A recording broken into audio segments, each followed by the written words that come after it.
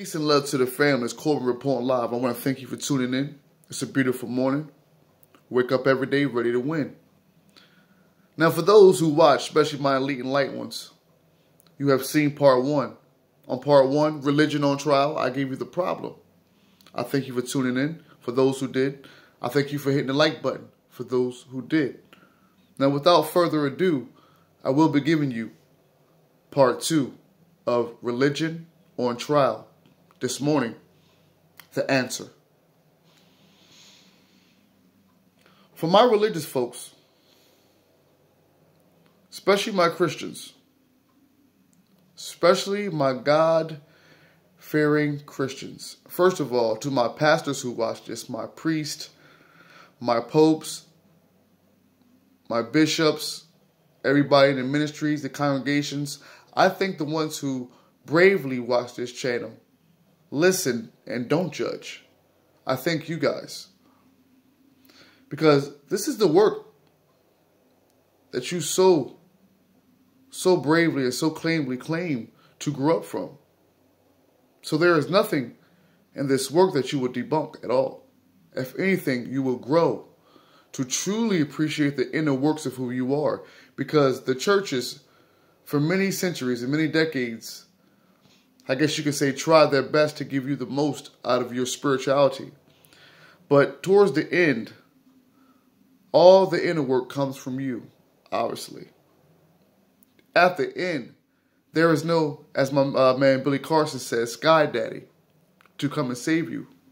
At the end, your transformation. At the end, your metamorphosis. At the end, your transmutation, your connection, your grand connection with God will come from you. Come from you believing in yourself. Come from you using your magic. The reason that religion is on trial, because for centuries, for decades, they have misrepresented spirituality. They have misrepresented the teachings of not only Christ, but the brotherhood and the teachings of the Supreme as well. For many centuries and decades, Christianity has took the mother energy out. The divine feminine energy has been reduced, disrespected, and disregarded by Christianity. And the irony of this, family, is that our females are some of the biggest reps in Christian religion,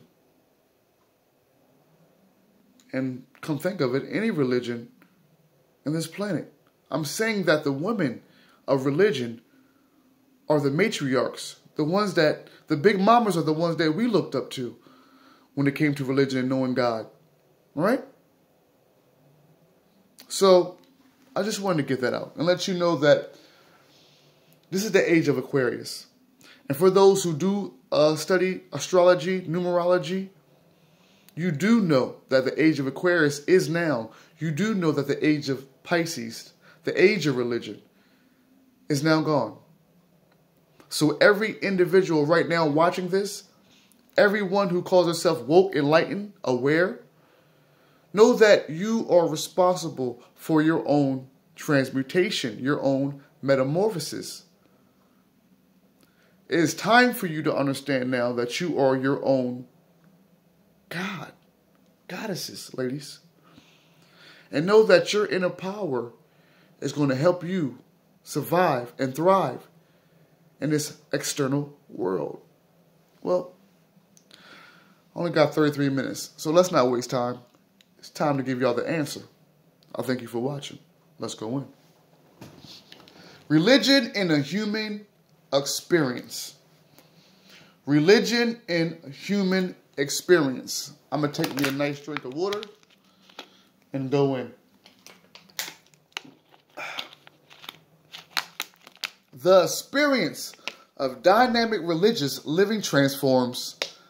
The experience of dynamic religious living transforms the mediocre individual into a personality of eidetic power. Let me read that again. The experience of dynamic religious living transformed the mediocre individual into a personality of idealistic power. Religion ministries to the progress of all through fostering the progress of each individual and the progress of each augmented through the achievement of all. Listen. Spiritual growth is mutually stimulated by intimate association with other religionists. Love supplies the soil for religion growth, an objective Lord in the place of subjective gratification, yet it yields the supreme subjective satisfaction. And religion ennobles the commonplace drudgery of daily living. Religious growth. While religion produces growth of meanings and enhancement of values, evil always results when purely personal evaluations are alleviated to the levels of absolute. A child alleviates experience in accordance with the content of pleasure. Maturity is proportional to the substitution of higher meanings for personal pleasure. Even loyalties to the highest concepts of diversified life situations and cosmic relations. Some persons are too busy to grow and are therefore in grave danger of spiritual fixation. May I read that again? Of course. Some people, but it says, some persons are too busy to grow and are therefore in grave danger of spiritual fixation. Provision must be made for growth of meanings at different ages in successive cultures. Let me read that again. Provision must be made for growth of meanings at different ages in successive cultures and in the passing stages of advancing civilization. The chief inhibitors of growth are prejudice and ignorance. The chief inhibitors of growth are prejudice and ignorance. Inhibitors. The chief inhibitors of growth are prejudice and ignorance. I'm going to make sure every word is crystal clear, even if I got to read it twice. We're going to make sure we get this. Give every developing child a chance to grow his own religious experience. Uh-oh. What? Say that again. Give every developing child a chance to grow his own religious experience. By raising hands, and don't worry, I can see you. How many of y'all out there, and be honest, how many of you who were children were given a chance to grow in your own religious experience? Any hands? I gotta put mine down. A lot of you do too. Give every developing child a chance to grow his own religious experience. Do not force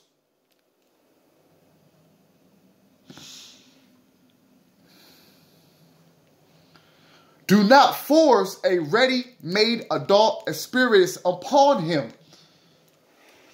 I did not come to play. Almost 90 videos in, you should know the Darius Corbin channel does not come to play.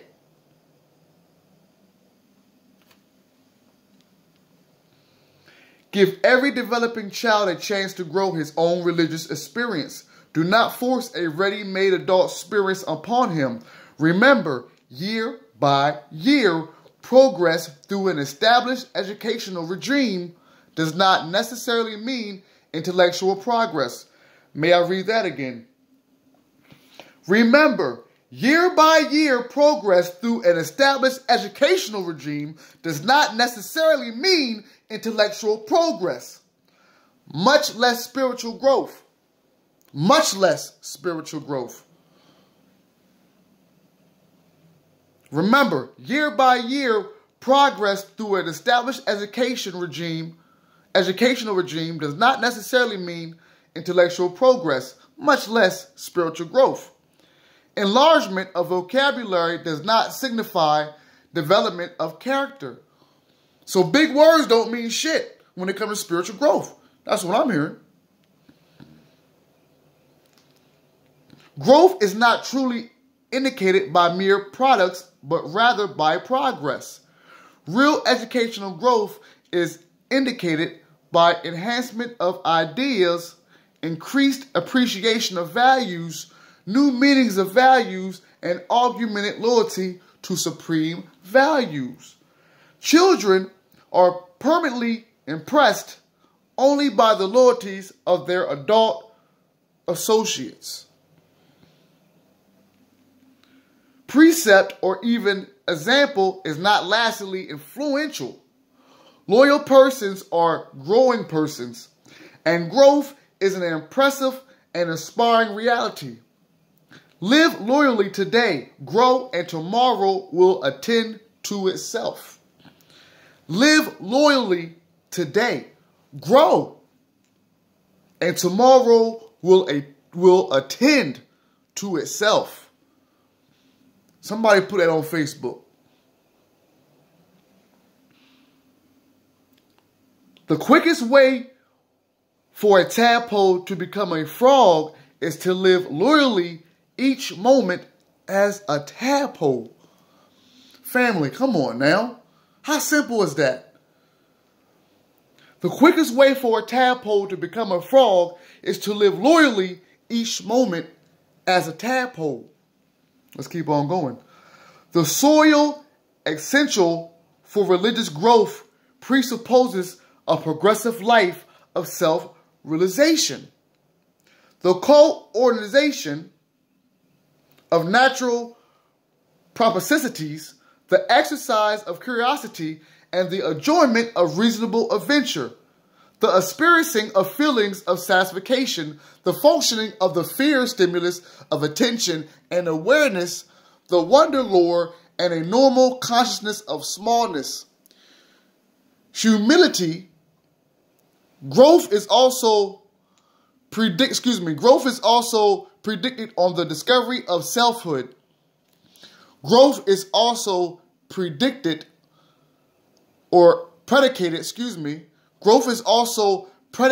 on the discovery of selfhood, accompanied by self-criticism.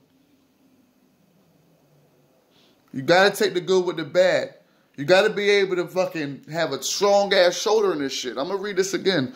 Growth is also predicated on the discovery of selfhood, accompanied by self-criticism. Conscious is really the criticism of oneself by one's own value, habits, personal ideas.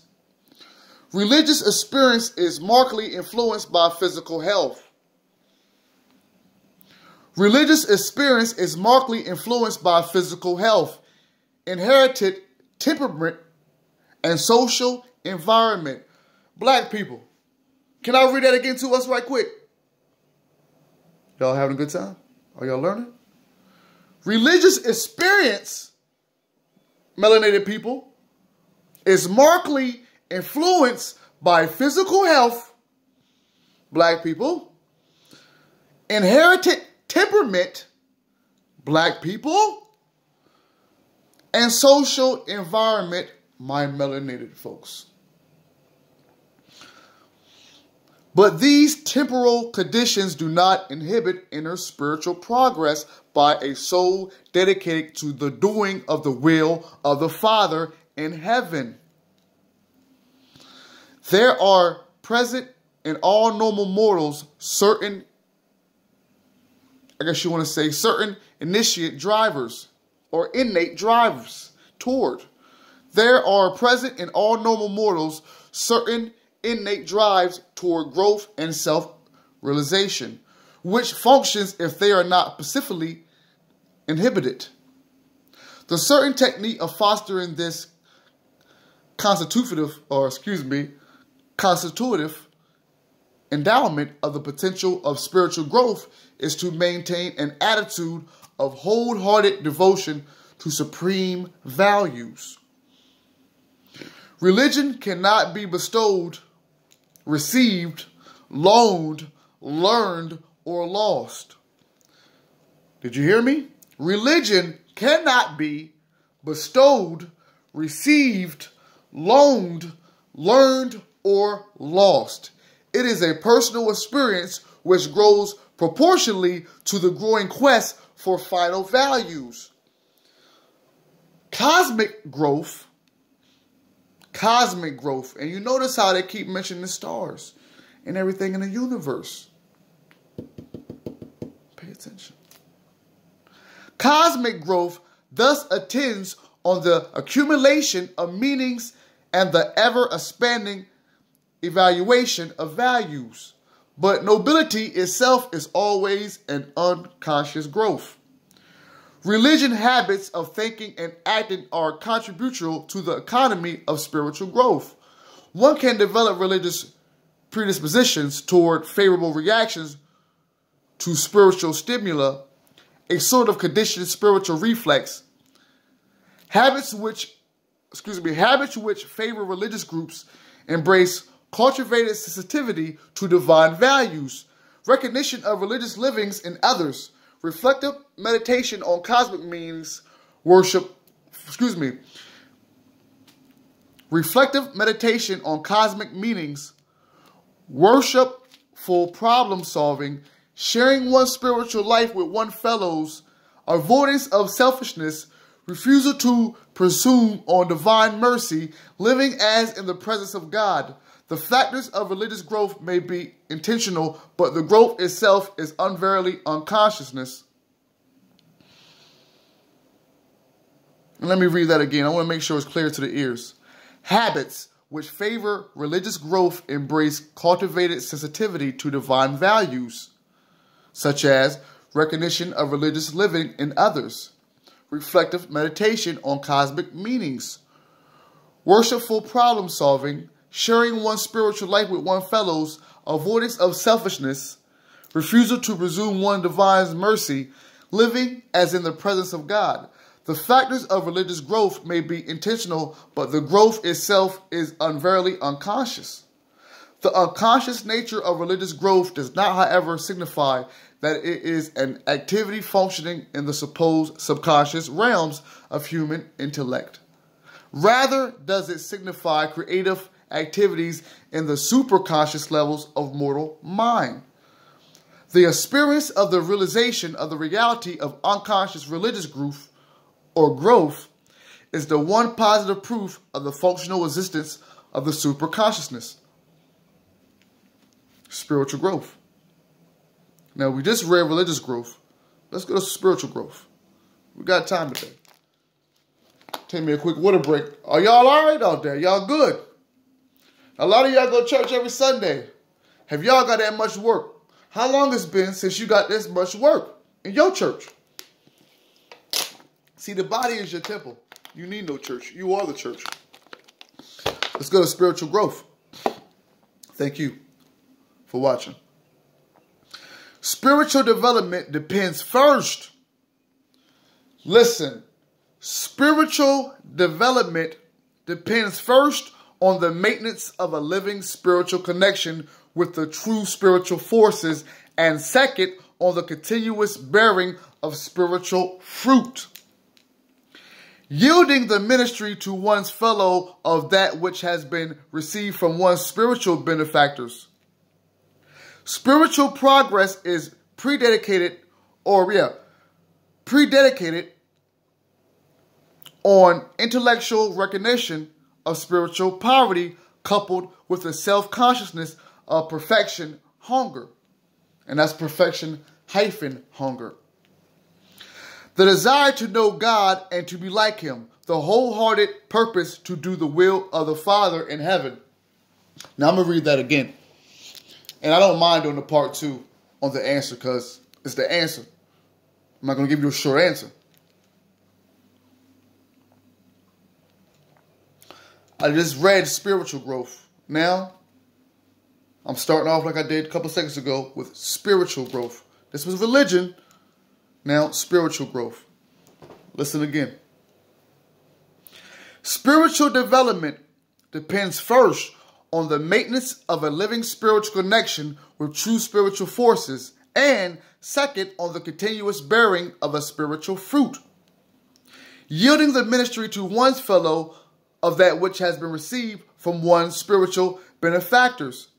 Spiritual progress is predicated on intellectual recognition of spiritual poverty, coupled with the self-consciousness of perfection-hunger.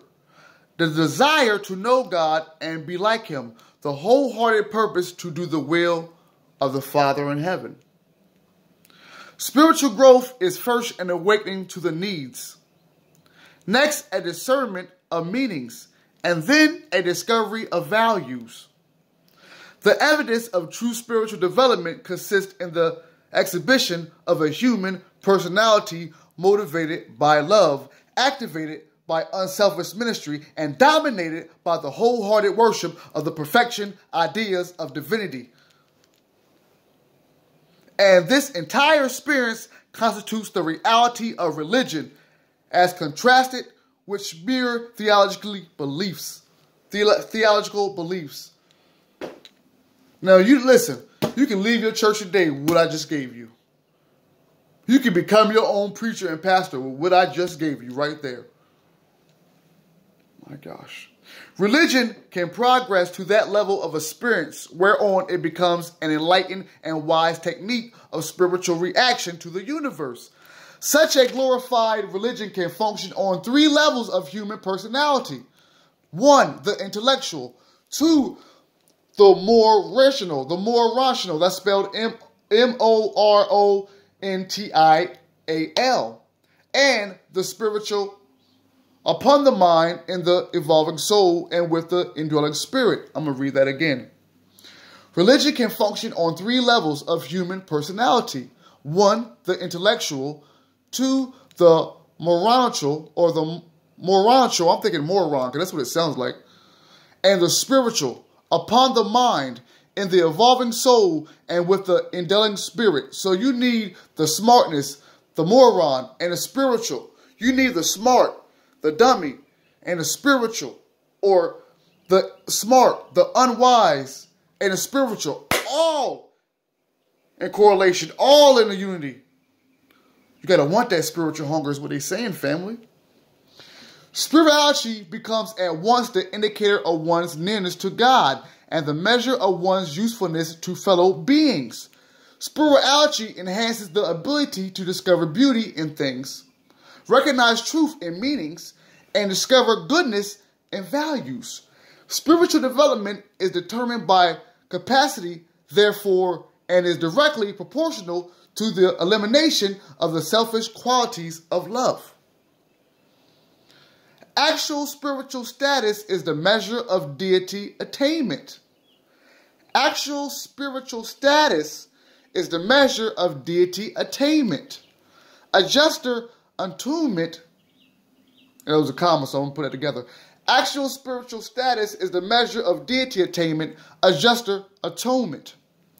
The achievement of finality of spiritual is equivalent to the attainment of the maximum of reality, the maximum of godlessness. Eternal life is the endless quest for infinite values. The goal of human self-realization should be spiritual, not material. Preachers, pastors, bishops, boo, got 'em.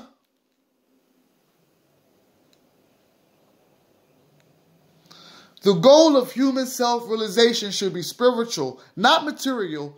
The only realities worth striving for are divine, spiritual, and internal. Mortal man is entitled to the enjoyment of physical pleasure.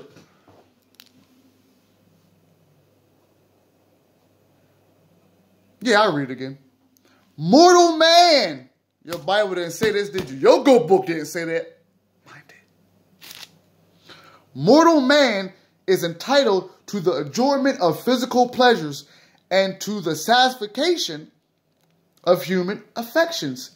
He is benefited by loyalty to human associations and temporal institutions, but these are not the eternal foundations upon which to build the immortal personality, which must transcend space, vanquish time, and achieve the eternal destiny of divine perfection and finalizer service. Jesus portrayed the profound surety of the God-knowing mortal when he said, and I quote, "To a God-knowing kingdom believer, what does it matter if all things earthly crash? COVID-19, cops continually killing black people all over. Bills, bullshit. You supposed to be followers of Christ, believers in God, but yet you letting COVID-19, you letting the vaccinations, you letting cops continuously kill black people stop your spiritual growth. You guys gave up on Christ and gave in on COVID-19. But if you call yourself a Christian, did you not forget that Christ said this?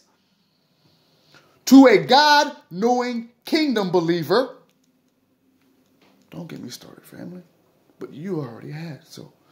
To a God-knowing kingdom believer, what does it matter if all things earthly crash? To a God-knowing kingdom believer, which you guys, since I was a kid, been saying you were, and a lot of y'all preachers, pastors, bishops have disappointed me after COVID-19. Christ come to me like,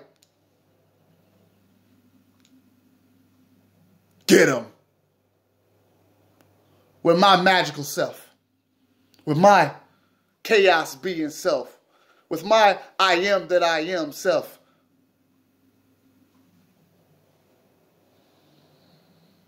To a God-knowing kingdom believer, what does it matter if all things earthly crash?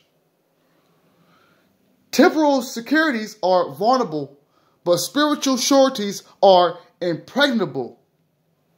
When the flood tides of human adversity, selfishness, cruelty, hate, malice, and jealousy beat about the mortal soul, you may rest in the assurance that there is one inner bastion, and that's spelled B-S-T-I-O-N. The citadel, C-I-T-A-D-L, of the spirit, which is absolutely inaccessible. At least this is true of every human being who has dedicated the keeping of his soul to the indwelling spirit of the eternal God. After such spiritual attainment, whether secured by gradual growth or specific crisis, there occurs a new orientation of personality as well as a development of a new standard of values. To my awoke ones, to my aware ones, to my beautiful, elite, enlightened ones, this is what's happening to you. You survived. Now you're thriving.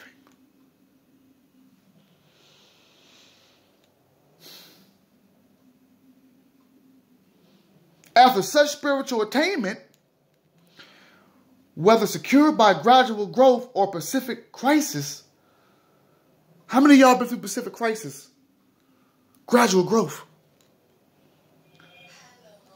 There occurs a new orientation. And don't pay no mind to that noise back there. It's the phone ringing. Might be God calling me, telling me, good job, Corbin. There occurs, after such spiritual attainment, whether secured by gradual growth or specific crisis, there occurs a new orientation of personality as well as a development of a new standard of values. Such spirit-born individuals are so Such spirit-born individuals are so remotivated in life that they can calmly stand by while their fondest ambitions perish. I am one of them. Are you one of them? For those who know my story and have seen my growth, thank you. But I'm going to read that again because that hit a little bit different.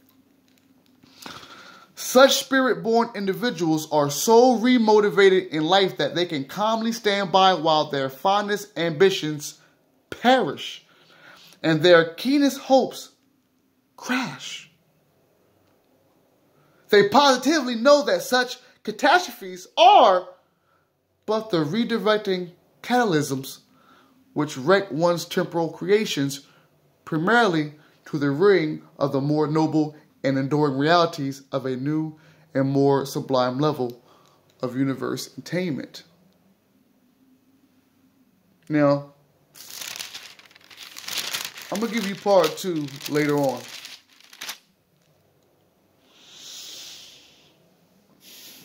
How y'all doing out there? Y'all good? Y'all my family. You got to understand, when Christ told you that he would come back, what you thought? He was going to come back with blonde hair and blue eyes? No shade toward anybody. Thought he was going to be a different race? You thought he was going to be in California? Huh? With a jerry curl and a gold tooth? Christ is everywhere you are if you know that already. For those, look, go on YouTube, family. And I had an old YouTube channel called Lucky Shatta, S-H-O-T-T-A, Lucky Shatta Jamaica. Something I made up as far as the name. But look at those videos and find the one that says, As We Enter. 2019, right after I came back from Egypt, Cairo, I told you that the churches were going to shut down. Beknownst to me, I didn't know how it was going to shut down, but for temporarily at least, they shut down. As the age of Aquarius was shifting, the temple has always been within you. Each one of you, as my man Billy Carson say, have no time to be looking up for a sky daddy now. You are the God within you. There is a Supreme Father, but it's not the one that they told you about in the Bible.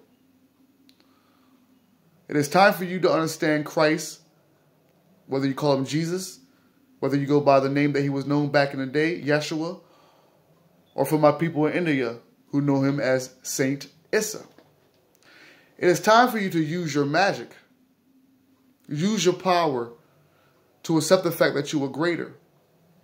And within doing that, everything that you want to achieve in life shall come to you.